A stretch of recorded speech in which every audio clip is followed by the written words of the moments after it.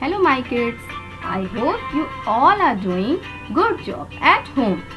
As you can see, today we are going to start our maths class. Let's begin the class. So today we will learn about 3-digit numbers. Would you like to learn about the place value and the place value of a digit in a number today? Yeah, so let's begin.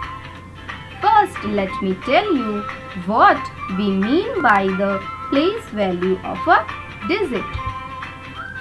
Place value is the value of the digit according to its position in the number, such as ones, tens, hundreds, etc. Let us understand this with the help of a number. Let us take the number 275. We write the number 275 in the place value chart as number 2 in the hundreds column and number 7 in the tens column and number 5 in the ones column. Now let us look at the place value of each digit, as number 2 is in the hundreds column. It means that there are 2 hundreds. So its place value is 200. As the number 7 is in the tens column. It means that there are 7 tens. So its place value is 70. As the number 5 is in the ones column. So it means that there are 5 ones. So its place value is 5. Now let's try to solve one more example. Number 906. Let us place each number in its respective column.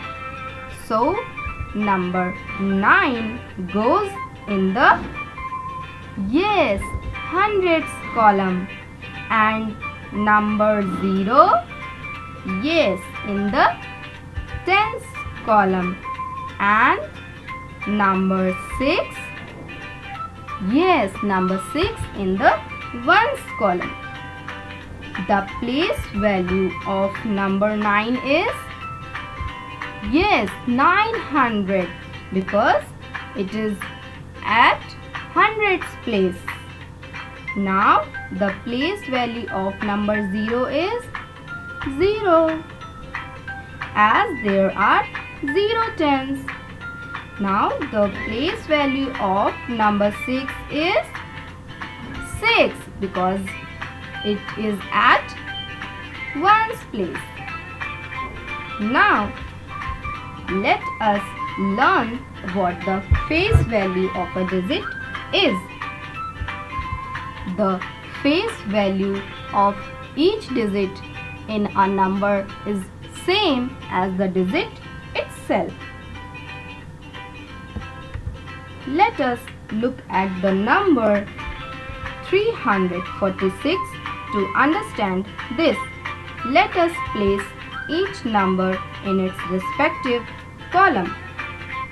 So number 3 goes in the hundreds column and number 4 in the tens column and number 6 in the ones column. Very good.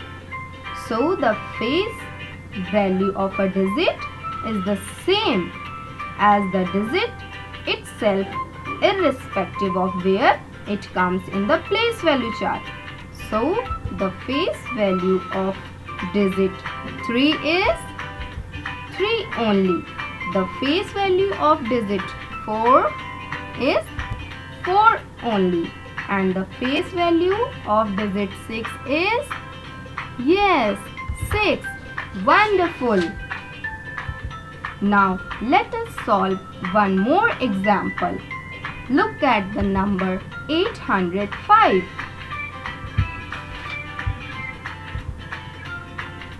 Let us place each number in its respective column.